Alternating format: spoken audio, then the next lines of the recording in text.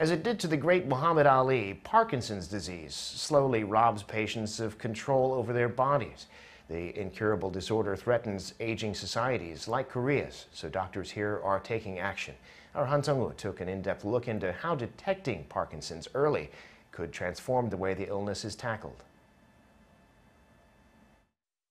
Parkinson's begins long before the first tremor. And by the time the symptoms are obvious, it's often too late to hope for any meaningful change.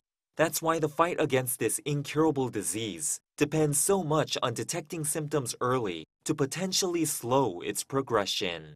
Professor Byun Seon-jeong from the Catholic University of Korea, Uijeongbu St. Mary's Hospital has filed a patent application for a unique way to accomplish that.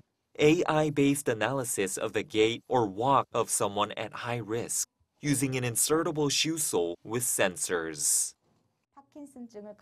Data from 75 people with Parkinsonian symptoms, along with 82 healthy individuals without symptoms, for a grand total of nearly 8,700 steps, all with their own diverse gait indicators, were incorporated into the algorithm I developed. Byun says it boasts a 98.1% accuracy rate in differentiating between healthy older adults and those suffering from Parkinsonian symptoms, and an 83.2% accuracy rate in distinguishing whether those symptoms are vascular or neurodegenerative. The results fuel hopes that gait analysis could drastically save patients' medical bills by eliminating the need for brain scans until when they become absolutely necessary. Differentiating between these patients using conventional methods is quite a struggle. It's practically impossible for doctors to run MRIs or PET scans on them every time the need arises. Without even knowing I had Parkinson's, I had MRI scans on my brain, neck, and waist, and the one for my brain cost me nearly $1,200. According to research done by Professor Uijeongbu at the Seoul National University Borame Medical Center, Parkinson's may one day also be detected by observing structural changes in the retina.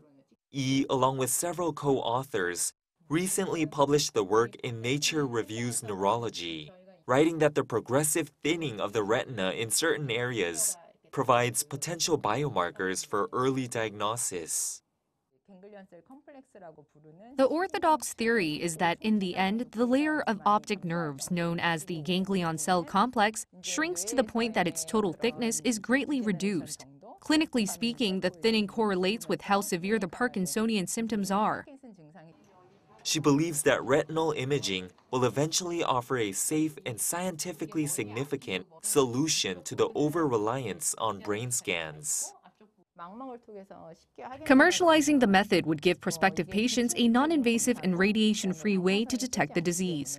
For the medical community, it would signify a tremendous advance in health science, the confirmation of a pathophysiological mechanism between the retina and the brain. Korea has one of the world's fastest aging populations, and with longer life expectancy, Parkinson's will only become more common, making early detection of the disease vital for more sustainable long-term care. Han Seong-woo, Arirang News.